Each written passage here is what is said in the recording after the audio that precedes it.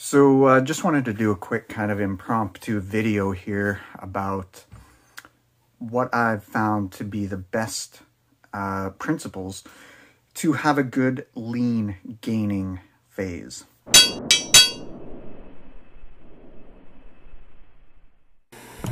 Okay, so why did I want to do this? Well, I've made pretty good progress over the last little while to the point where I've got people in my life and in the gym asking me, okay, what the hell are you doing?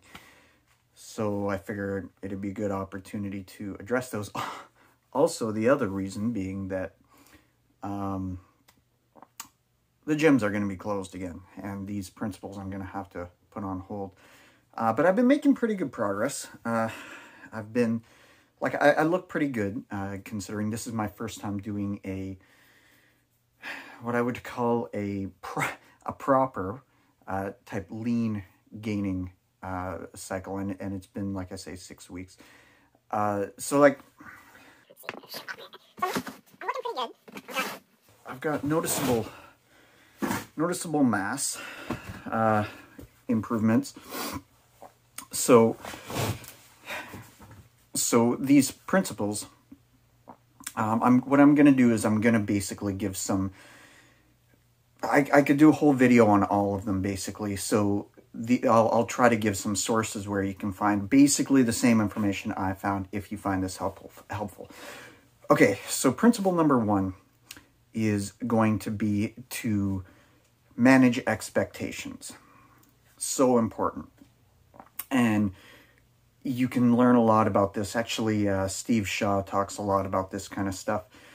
An interesting one would be Jordan Peterson. He talks about often targets you want to aim at. Have a target that is both ambitious, but and so hitting it would be an achievement, but a target you can actually hit, so realistic. But managing your expectations, so freaking important.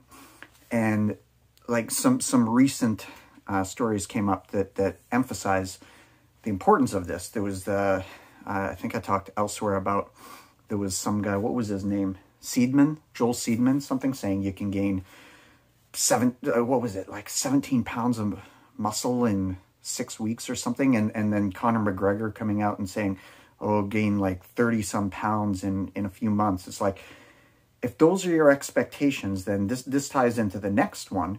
Then what you're going to do is you're going to eat to accommodate that and get really fat. So have realistic expectations for yourself. Got my shirt back on. I thought I should mention it on the topic of expectations. What are realistic expectations? Well, it's going to vary person to person, depending on how advanced you are and how long you've been lifting and so on. For me, natural.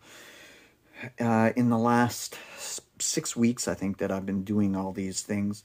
I've put on, oh my goodness, about give or take 10 pounds. Half and half. About 5 pounds fat, about 5 pounds non-fat. Now, that also is going to include some like water weight, a lot, probably most of it. So my guess is true lean gains, maybe a pound or two. So half a pound a month is probably realistic for most people who are beyond the novice stage, just as a ballpark.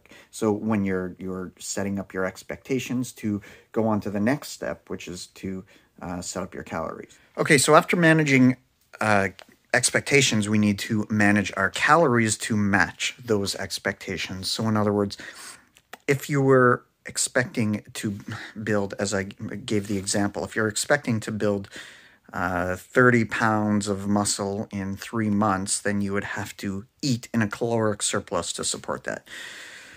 Instead, since we want to have realistic expectations, remember, this is about lean gaining, so gaining muscle, but at a slow enough rate that you're not going to add fat, or not add too much fat, because fat gain is going to be inevitable. So manage your calories to sort of match your expectations. And who is it that talks about these? Well, FazLifts, actually. I've come to him more recently. He's got a lot of good stuff on this type of thing.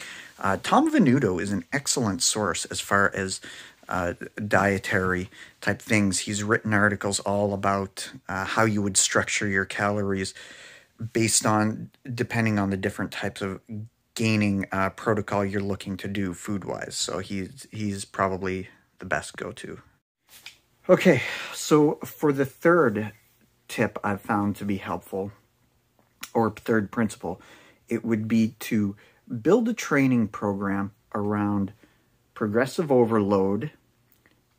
And when I say progressive overload, I mean progressive overload or progressive lifting with consistent technique. So I found there's a lot of benefit in trying to get stronger. Stronger doesn't necessarily mean heavy weights for 2 or 3 reps. It means increasing the poundage you can lift within whatever rep range you can safely do. Personally, I like 6 to 8 reps, that type of thing, and you try to lift heavier within that rep range. And once you get to the top end of that, add poundage. You're adding reps. You're adding you're adding weight.